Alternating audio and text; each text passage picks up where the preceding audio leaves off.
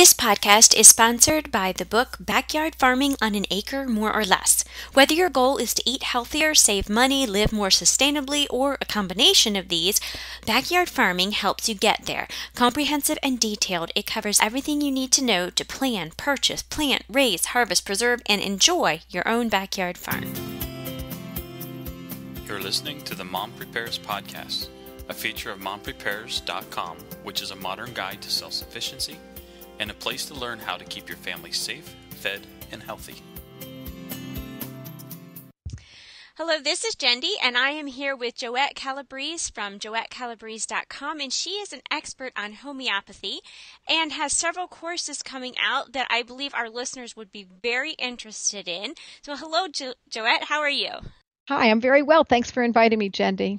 Would you tell us a little bit about yourself? Yes, certainly. I'm an American homeopath. I'm a public speaker and an author, and I've studied and practiced homeopathy for about 27 years.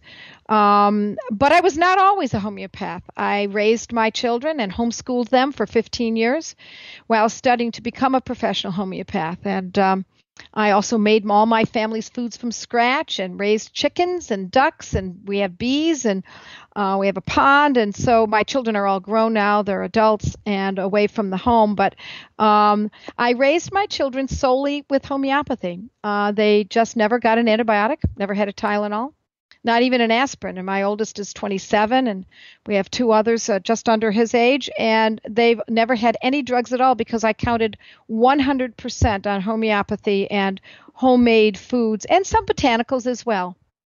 I have been very involved with Weston Price Foundation. I'm on the honorary board of the Weston A. Price Foundation, and I'm a professional speaker and present at many of their international and regional conferences. I'm also, I've spoken and internationally and have authored not only my own blog where I try to give mostly women. I skew towards moms because I feel very strongly about what I was capable of doing with my education, and I want to be able to share that with others. I think for me, when I became a mom is when I became much more interested in what I was putting in the body. Like before that, I didn't think about it for me personally. And I love what you said about that, about antibiotics. One time I took my child to the doctor, I think, for an earache, and they gave him antibiotic, and they said, but that's not really going to take it away. You're going to have to come back and get something else. And I was kind of like, well, then why do I want this? Right. Good question. Yeah. Yeah, what I want to do with moms is I want them to question the authorities, and not just, once you homeschool your children, for example, you can't help but start questioning other traditional methods of raising children. Once you step outside of one box, you can't help but note that, boy, that's not right either. And maybe I should check this out. Maybe I should look into this instead of that. And it just snowballs into a lifestyle that is pure and noble as far as I'm concerned. So how did you first get interested in homeopathy? Well, I went to a lecture offered by a doctor, an MD, about 27 years ago. And he was traveling through my hometown of Buffalo, New York. And he was giving a lecture on vaccines, and I was pregnant with our first son, and I went to the lecture to learn a little bit about vaccinations, and because I wasn't sure, I'd read a little bit and just wasn't certain about it, and I had no idea that this man was also a homeopathic physician. And so when I went and listened to him, I was astounded by the numbers and his data and the information that he gave this small band of mothers in regards to how every single illness that vaccines are supposed to protect us against, there's a homeopathic medicine that's been used for close to 200 years that has been shown to be even more efficacious. I was blown away that night. And I went home and told my husband about it and was very excited. And I bought a book, a simple homeopathy book, and a little homeopathy kit, which meant that I had a number of remedies that I could use if something happened to someone in our family. And then this book to help me determine it. And then I went and met with a pediatrician to determine who I was going to have as my pediatrician for my child when he was born. And I told the pediatrician that I was thinking about the idea of vaccination and that we were considering postponing vaccinations, or at least maybe minimizing the number in the very beginning and slowly adding them. And he kind of rolled his eyes a little bit. That should have been my first clue, but it wasn't. I wasn't savvy enough at that time to pick up on those nuances. But he rolled his eyes, and all my friends told me, "Oh, he's a great guy. He's very open-minded," which was another clue I should have heard. I should have listened to, because when you hear open-minded, that's not what you want. We don't want an open-minded doctor. We want a doctor who really gets it, not someone who will consider. No, you want somebody who's already done the homework. So my son was born, and I took him for his well baby checkup. That was mistake number 3 now, okay? Because there was nothing wrong with him. He was well. What did I need a doctor to tell me that he was well for? So I foolishly did that, and in trotted the nurse with a little vial and tossed it in my son's mouth. I said, "What was that?" She said, "Oh, just his polio vaccine." Now, he was 6 weeks old. He was as healthy as can be.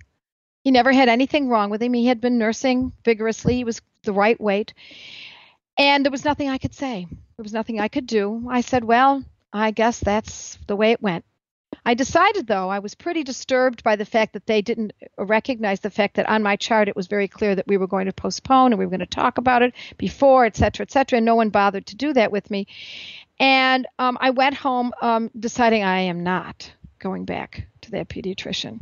Well, 2 days later, my son got very, very sick, 105.5 fever. He was listless.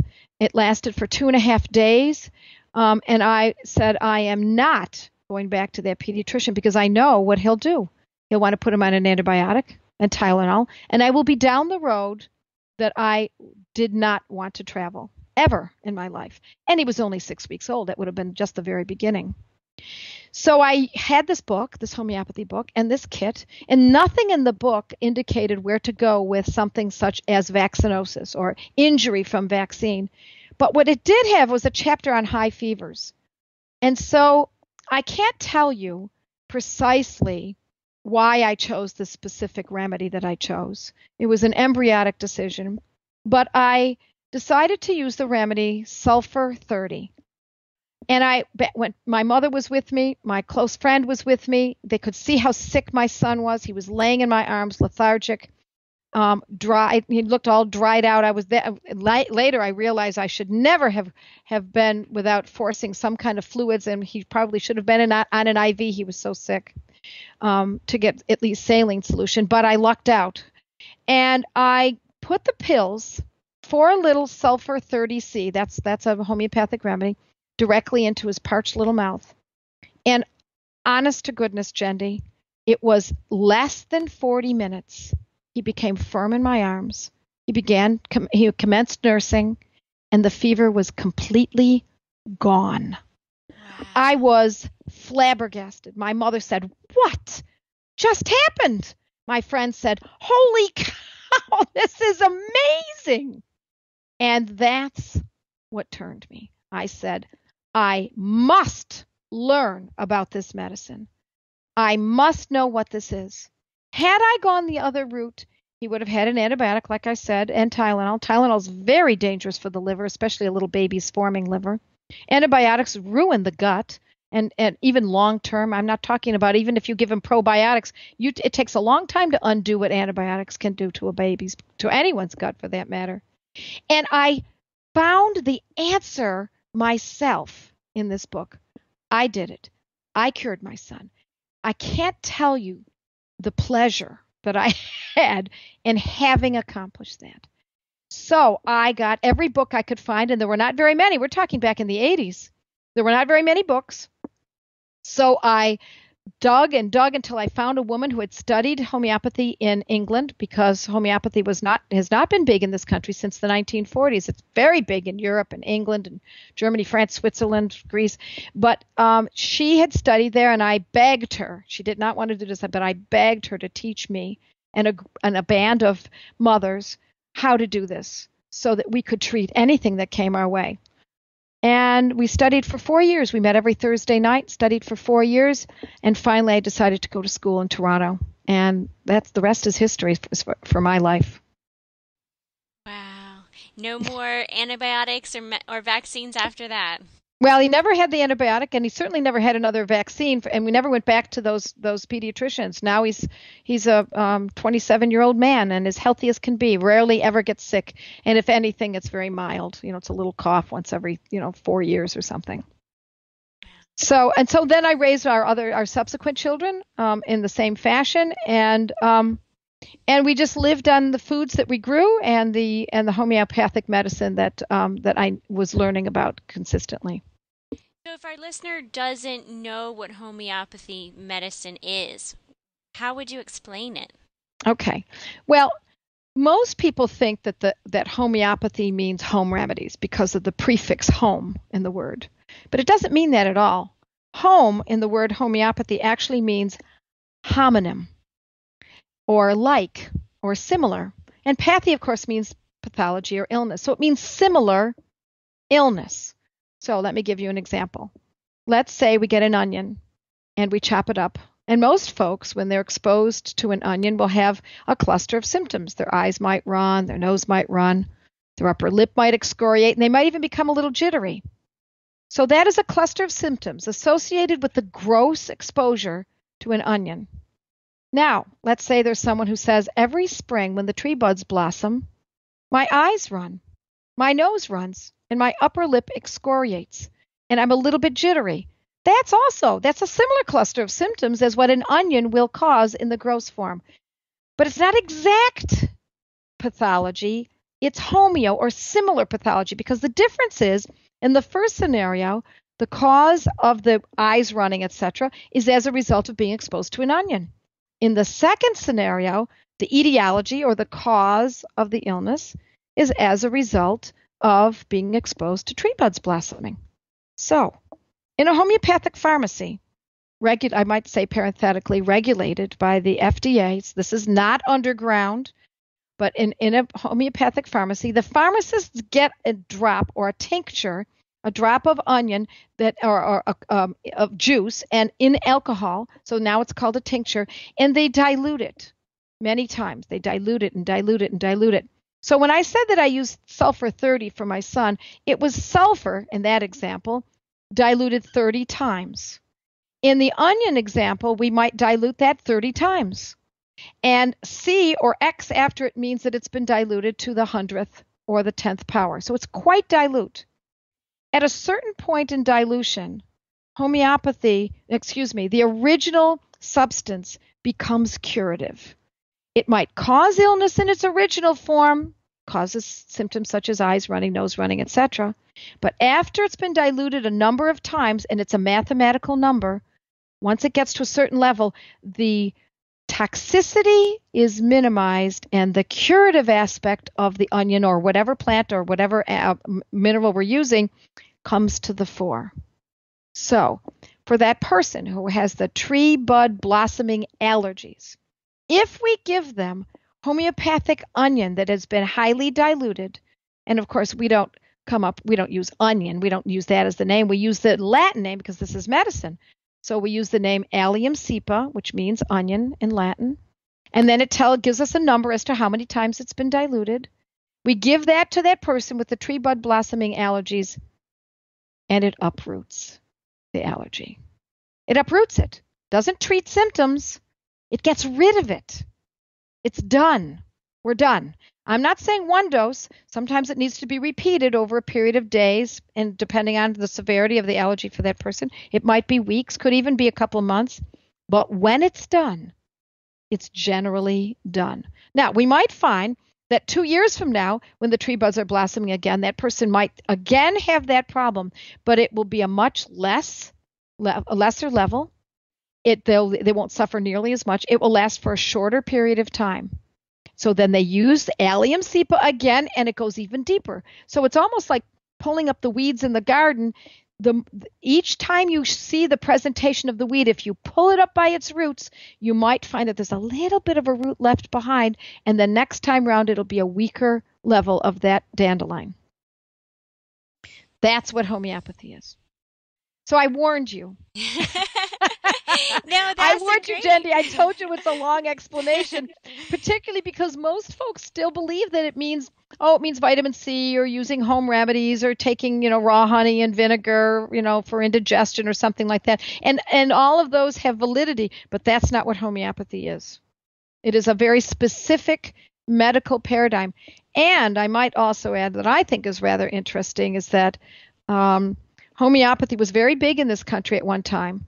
The homeopaths had 100 hospitals in our country in about 1940. And at the same time, the conventional doctors had fewer hospitals. The homeopaths were bigger and more impressive hospitals. There were not more homeopaths than the medical doctors. There were about 40% of the doctors in this country were homeopathic physicians, but there were more hospitals, and they were the big important hospitals that you still see all around. You don't see that they're no longer homeopathic, but it was very big in this country. And then we had an infighting in medicine back in the 1940s, and it was abolished in the U.S. and Canada. As again, not so in Europe, South America, India, just North America. Is it coming back at all? I think it is coming back. I believe that the way it's going to come back is grassroots this time. Although it was grassroots last time too. It was mothers who wanted to learn homeopathy, wanted to be able to use it for their families because they were tired of the same old stuff we're tired of today. The antibiotics, and at that time they didn't have Tylenol, but they certainly had aspirin. They didn't want to see their stomachs all turned inside out from aspirin poisoning. They were tired of the old ways, and they wanted something that was gentle but very, very effective. And that's the description of homeopathy. Yeah. Like for you personally, do you take something from your homeopathic medicine every week, or is it just kind of like when you get sick?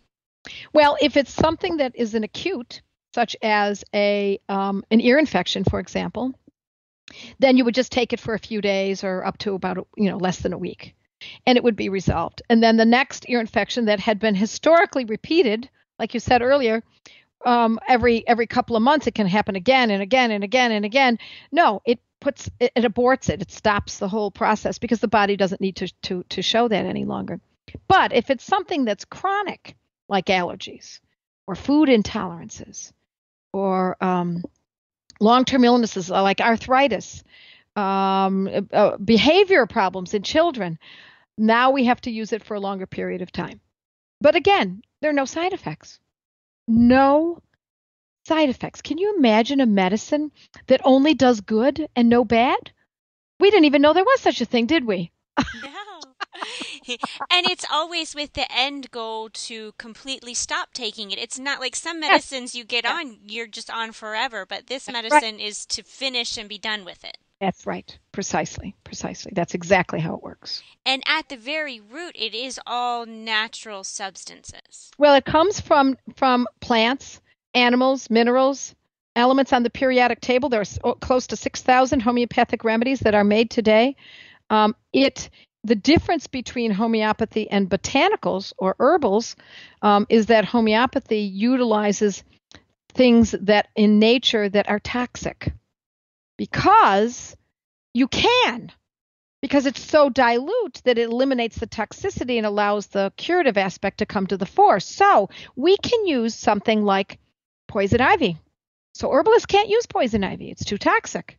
But if you get poison ivy, the plant, and get a drop of its juice and put it in alcohol. Now we've made the tincture, like what I said earlier with the allium cepa, and dilute it, and then dilute it again and again and again and again. Say, for example, 30 times to the 100th power. It's called Rhus tox. That's the Latin name for poison ivy. 30C, for example, and we use that for chickenpox. Why? Because poison ivy acts just like chickenpox, pustules, itching, oozing, restlessness. It's the same picture. So it's homeopathology. It's similar illness, but it's similar enough that it will resolve it, but not exact. Because if it was exact, then you would have to get chickenpox pustules and dilute them and give them to the child who has chickenpox. No, no, no. We use similar illnesses. It's quite elegant. It's simple and intelligent. Yes. It's like, oh, that makes so much sense, but oh, wow, there's so much more to it. There is more to it. But and many teachers of homeopathy, and I will be honest with you, I too, and I've taught at colleges and universities and online and at seminars, and I do presentations all over the world. And I used to teach that it is extremely complex. And then I realized, it took me a long time, I'll be honest with you, Jenny, it took me a long time to realize this, that there is a way to do this for chronic issues that's very easy for moms and families to learn. And that's what I'm teaching now. How to do this very simply with simple protocols. And you teach this through your website, right? Yes. Yes, I have CDs and books that I have authored that are available on my website. But right now we're running a course called Good Gut, Bad Gut, and you can go right to the front page, click on the image for Good Gut, Bad Gut, and it gets folks to learn a little bit more about it. And the reason I call it Good Gut, Bad Gut is because of my nutritional understanding, and because I'm so very much against the use of antibiotics in most illnesses, particularly normal childhood illnesses. I find that people gravitate towards me who have had problems with their children or themselves having been put on antibiotics. And we find that the ills that come from having used them, even one round of it can do this, are not just about the gut. It doesn't just disorder what's happening in the gastrointestinal system, but it also changes children's personalities. We see ADD in children. We see behavioral disorders. We see moodiness and fogginess in adults as a result of antibiotic poisoning. We see arthritis in older people. I mean, the list goes on, and I go into all of that. So what I teach is how to uproot all of those issues in this Good Gut, Bad Gut course on my website.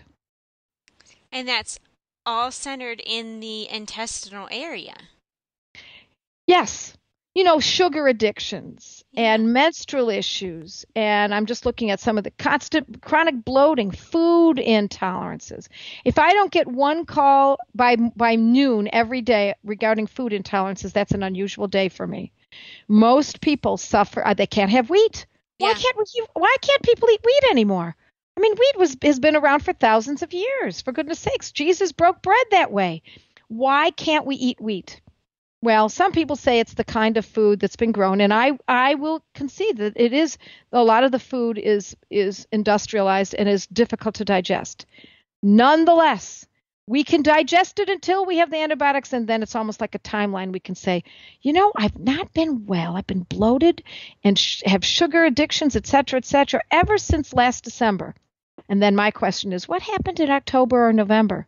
Oh, I had a sinus infection. Oh, really? Let me guess what you took. And now that sinus infection that was a short-term acute illness, that had it been even left alone, I'm not saying that you would leave it alone, but had you left it alone, it might have lasted perhaps 3 weeks, 2 weeks. Now it's become a chronic illness because of the treatment that was used to uproot a sinus infection. So what I teach is, what do you do if you get a sinus infection? Let's learn a homeopathic remedy so that you can uproot it and you don't have to think about antibiotics. But if you've already taken them, now what do you do? So I approach it from the very beginning, the beginning thinking process, and all the way to the end when we perhaps have already done damage, because it can be undone. And I've seen it many, many times. Because the body can heal itself if you give it what it needs. Absolutely. Absolutely. But not if it's been poisoned. Sometimes it can't be done on its own. And even with probiotics, they can be helpful here and there, but it depends on the person. Some people, a probiotic can make all the difference in the world and they can get back on their feet. But what if it's a child who's had an antibiotic? Let's say my son had been given an antibiotic at 6 weeks old. And then he had another bout, another high fever or ear infection. He would have had another one and another round and another round and another round, another round. By the time, then maybe he had acne when he was 18. And then by 21, he had a sinus infection. Now, how can we possibly expect that poor body to be able to respond properly after it's been poisoned so many times? It's very hard to do that without the help of high quality food, which is also, of course, important, but particularly with homeopathy to uproot that. Do you have an idea of cost? You mentioned something about you bought a kit when you first started, and then you said there's the FDA pharmacies. Are you buying the medicines, or have you gotten to the point that you make them, and is there a lot of cost involved? Well, I don't make homeopathic medicines, generally speaking, but I do teach it I'm going to be teaching it in my survivalist course using homeopathy, where who knows if we're in a storm or there's a catastrophe of some sort, one may need to make a homeopathic medicine, and so I do teach that. But for everyday use, given that we're living in a comfortable world and things are not at that level, then I urge people to buy these remedies. You can buy them in health food stores. I sell a kit out of my office where there are 100 remedies, and it costs about 200.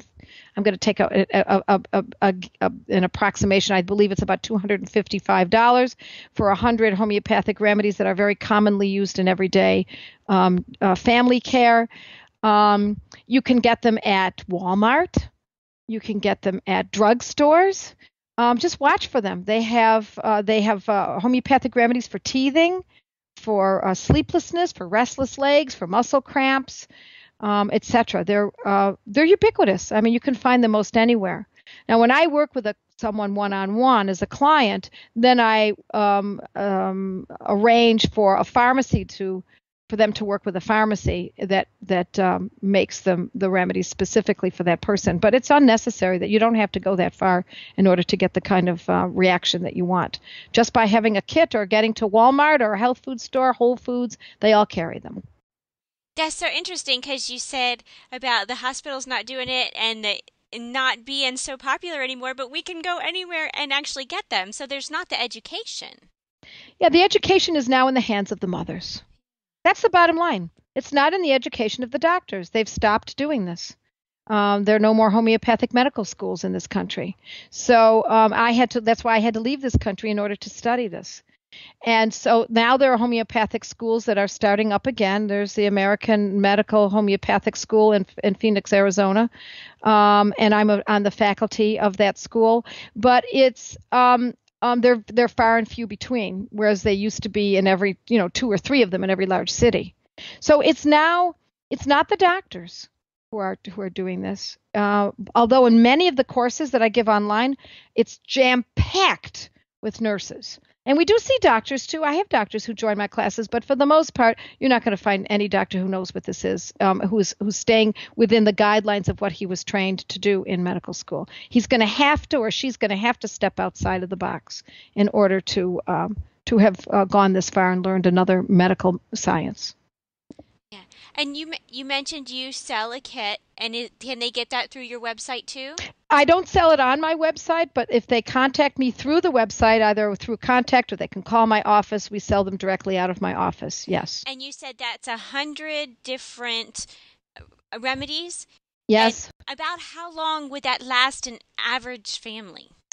Well, I work with very large families often. I work with a lot of homeschooling folks, and a lot of families have, as many children, and these kits can last for many years. Now, I find that I own a kit. I own a couple of different kits, but I own one kit in particular, my favorite, which is the one I sell to people who are interested.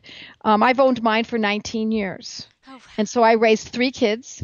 My husband has used it. We have a dog, a cat, chickens. We've used it on our chickens. We used to have goats. We used it on our goats. And this kit will last. I'll probably be able to pass this down to my great-grandchildren because the remedies never go bad. They don't have stale dates. They don't go bad. I actually have, if we were live and where you could actually see me on this, I'm going to point to a shadow box that I have up in my office here with remedies that were given to me by a man who was in his 90s when he came to see me about 15, 18 years ago. His mother was a homeopath in Chicago, and he had some of the remedies that she had still left over from her practice. She was an MD. And he gave them to me, and some of them are from 1910, 1918. And just to be certain that they worked, I used them for my family, and they worked. They still worked. So they're a century old almost, and they still are effective. So in a survivalist setting, I can't think of a better kind of medicine to have on hand. If you compare that to the cost of antibiotics, it's way cheaper. Oh, it's infinitely cheaper. Yeah. Meeting with me as a consultant one-on-one is not inexpensive. I'll be honest with you. But that's why I write this blog that I write every week, is so that I know that people can't afford to work with someone one-on-one all the time. So I write a free blog that is skewed directly towards mothers and their everyday issues. So I deal with breast infections and teething problems and croup. And I've written about and what the remedies are, what to use exactly, the precise remedies, the protocol, exactly how it's to be used, and where to purchase it. So I have a little a link back to someplace on Amazon or someplace else where we know that they can purchase these remedies. So they don't have to go running around Walmart or Wegmans or wherever in the country to try to find these.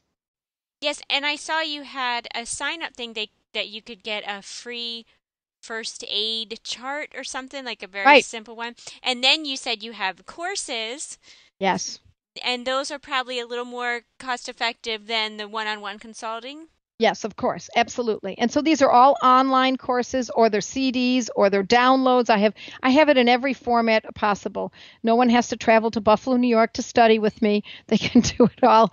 And we also have live forums at all times. We have students who are constantly studying and asking questions, and we're always there to answer questions.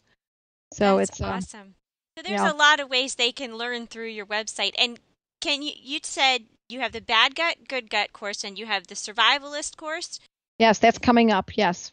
And are those the two main ones? Are there more? No, we have another course that's going to be coming up that's called Just Skin, and it's all about anything on the skin, including chicken pox, but it can also be psoriasis or warts or skin tags, acne. So I'm going to be teaching just about skin. So that's another one. We've got another one that's now in the works that my writers and I are working on called Feminopathy, all about women and homeopathy. And it's not even women, it's actually starting at birth, baby, young girls, all the way through to old age, and what remedies are best used for each of the maladies that a girl or woman might encounter. We also have, what are the other ones? I said survivalist. There's good gut, bad gut. We just finished. Oh, How to Cure Yourself in Family, which is another very important book. Teaching, that's the goal. That is my goal, is to teach families how to cure themselves. So if our listener is brand new to this topic but intrigued, what would you recommend that they do or start? The first thing that I would do is go to my website, Joette Calabrese, Joette Calabrese, Calabrese, JoetteCalabrese.com, and sign up for my blog. And it's free. No one ever badgers you. There's no advertising on it. I'm doing this just to get the word out. You'll get a blog every week. It'll be specific to the needs of most families. Even though I direct everything towards moms, to be honest, I know that dads are interested in these things too, because I talk about shin splints and tendinitis and frozen shoulder and a lot of athletic issues that men might suffer from. But more often than not, it's about children and families in general. The cold, Ebola, I've covered that as well. So that's a good place to start. And once you're in learning about that, I guarantee you're going to be hooked like I got hooked. I guarantee it. I know I'm going to go sign up for it because I'm intrigued already. Oh my. Well, thank you, Joette, so much for taking the time to talk to me and our listeners today, because I know you're busy with lots to do and you know so much about this. I can tell I barely scratched the surface of the topic. topic. We could go on like this forever, Jendi. I'm gonna go have to dive into that blog there. Yeah, please do. Thank you so much. You're very welcome. Thanks again to our sponsor, Backyard Farming on an Acre, more or less. If you enjoyed this podcast, please share it with a friend and leave us a good review. We always appreciate them. Our Mom Prepares community really is a great community, and we'd love for you to connect with us on Twitter, Pinterest, Facebook, and YouTube. Thanks for listening. Make sure you subscribe so you don't miss a show. Visit our website, momprepares.com, for show notes and more great information.